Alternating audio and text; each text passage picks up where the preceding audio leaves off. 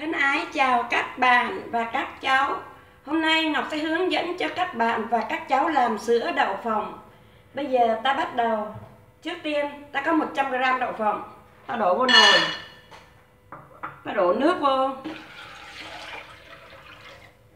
Ta bật bếp lên ta luộc.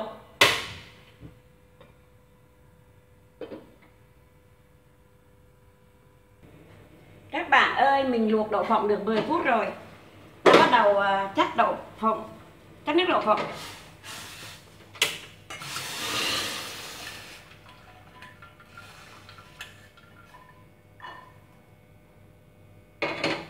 Và ta đổ thêm một nước nữa, ta luộc 10 phút nữa.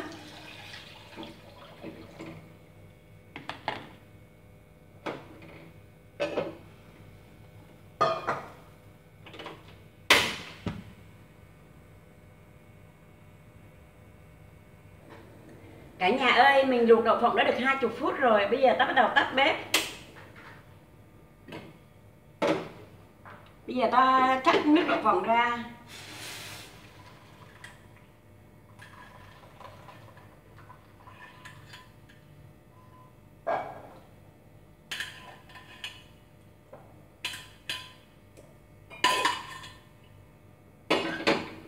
Bây giờ ta đổ 500g nước vô trong cái nồi này.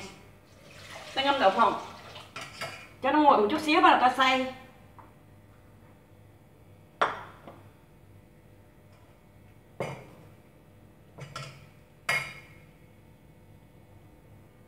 Bây giờ mình bắt đầu đi xay đậu phộng.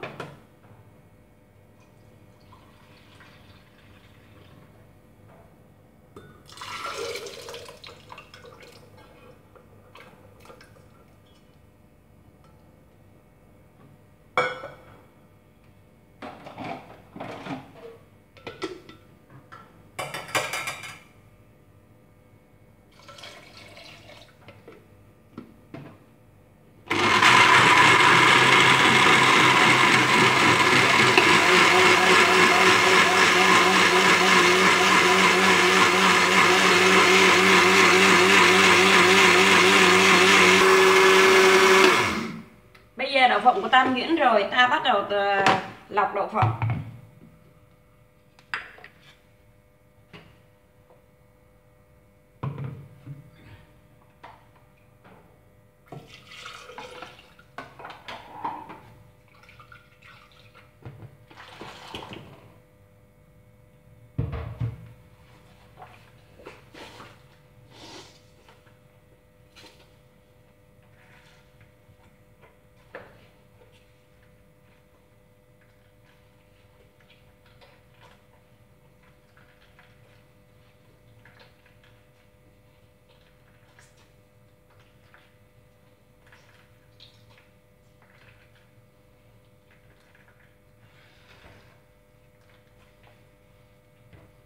Mình bắt đậu phộng các bạn mình bắt như vậy này, mình lấy cái tay mình như vậy này.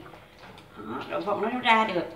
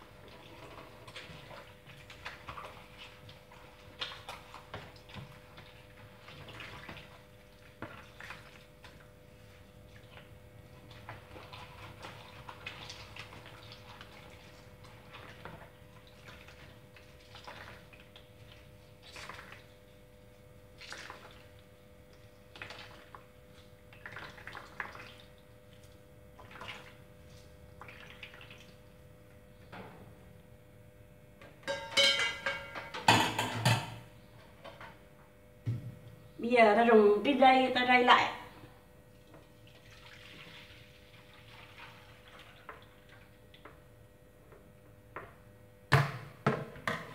Ta bắt đầu bật bếp lên.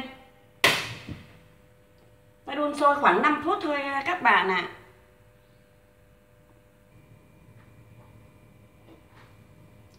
Bây giờ sữa của mình bắt đầu sôi rồi. Ta đun sôi khoảng 5 phút.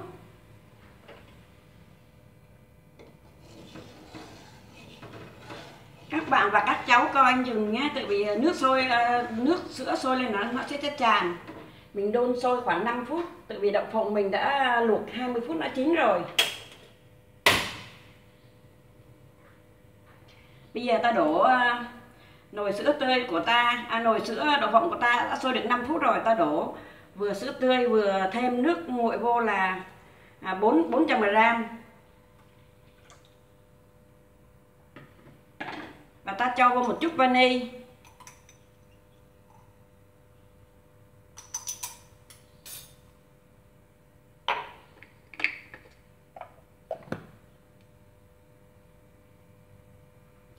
Mình nấu 100g đậu phộng. Nước mình bỏ vô xay là 500g. Với vừa sữa tươi vừa nước 400g, tức là 900g. Bây giờ nó sôi lên là ta có thể là bắt ra được. Tại vì cái đậu phộng của mình luộc 20 phút nó đã chín rồi. Và đậu phộng mình luộc như vậy là nó sẽ không có hăng, mà nó rất là ngon.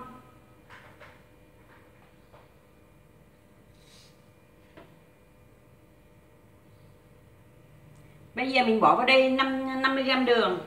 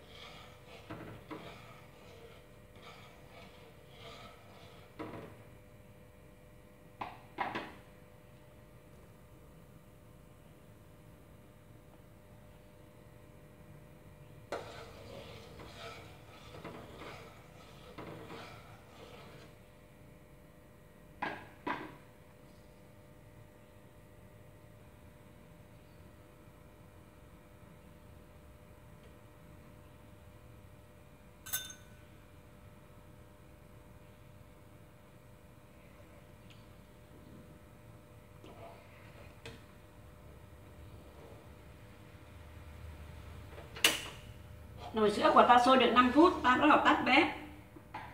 Bây giờ ta múc ra ta uống thử.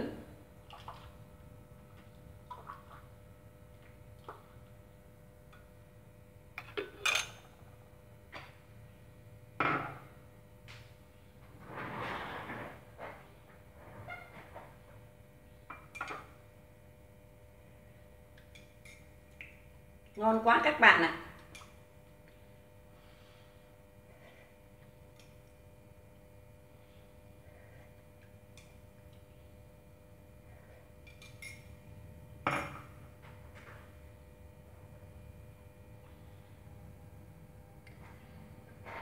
Và hôm nay đây công đoạn của sữa đậu phộng rất là ngắn gọn. Mình xin chia sẻ về bánh xèo. Hôm trước mình làm là có một bạn hỏi mình là chị mua cái chảo này ở đâu? Thì cái chảo này là cái chảo bình thường thôi, mình mua ở ngoài chợ rất là lâu rồi. Chảo rất là bình thường, là cái chảo mình chiên xào hàng ngày. Nhưng mà các bạn biết không, không phải là do chảo một phần thôi, còn do mình pha bột. Từ vì chiều hôm đó là mình cũng đổ bánh xèo, cũng là cái chảo này mà bà hàng xóm bà mượn, bà đổ.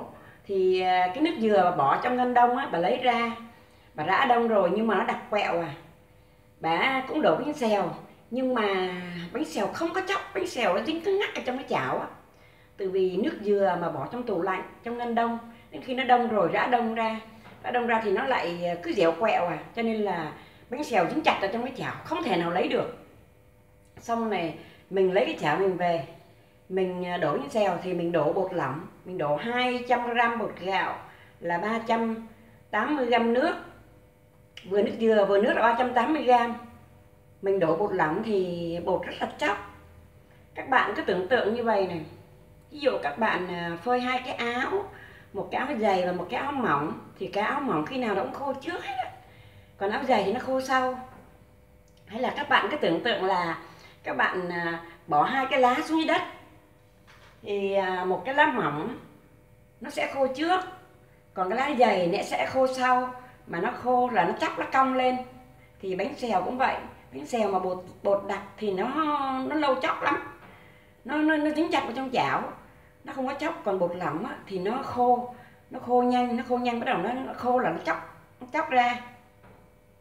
Mình để chảo nóng xong mình đổ vô, cái tự nhiên là nó mỏng bột thì nó khô bắt đầu nó chóc, và nó giòn thì nó mới chóc, chứ còn nó không giòn thì không bao giờ nó chóc hết. Nếu mà bột đặc hay là các bạn đổ nhiều bột quá thì nó lâu khô lắm. Các bạn đổ ít bột thôi, các bạn đổ cái muôi này chỉ 2 muôi bột thôi, đó là bột nó ít thì nó mau giòn mau khô, mà nó khô là nó chóc. Chứ còn các bạn đổ nhiều, thật nhiều, ví dụ như các bạn đổ một chén bột này thì nó lâu giòn, mà nó lâu giòn nó sẽ không chóc.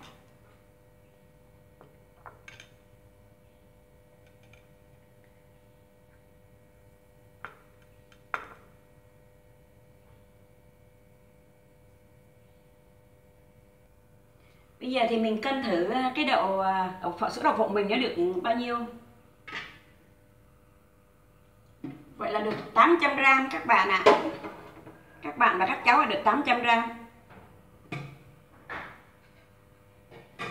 Mình nấu 100g đậu phộng.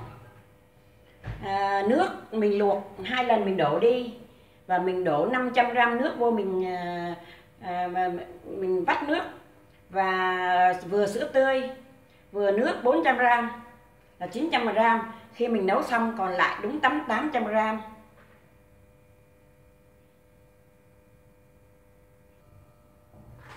Đậu phộng này ăn rất tốt cho sức khỏe các bạn và các cháu ạ. Là giảm cholesterol, và tăng, hay những người hay quên là nên ăn đậu phộng. Sữa đậu phộng rất ngon. Mình cũng thích uống sữa đậu phộng lắm. Nhưng mà hôm nay mình mới nấu lần đầu tiên mà mình thấy uống rất là ngon.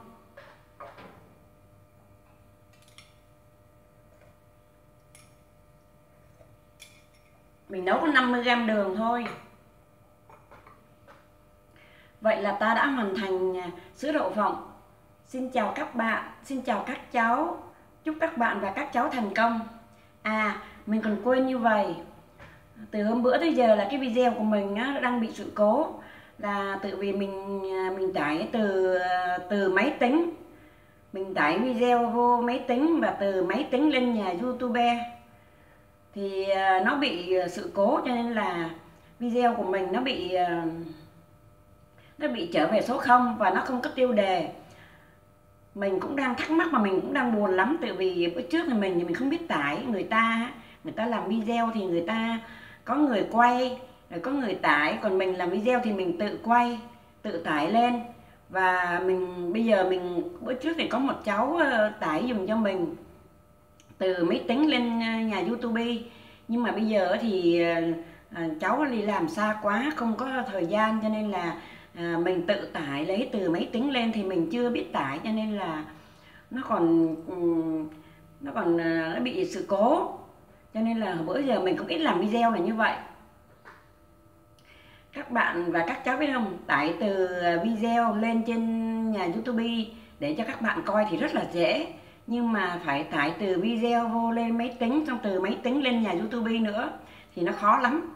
Cho nên mình chẳng biết làm, mình thì không biết sử dụng máy tính, mà mình không có rành, cho nên là cái video của mình nó đang bị sự cố, cho nên là nó trở về số 0 mà nó không có tiêu đề nữa.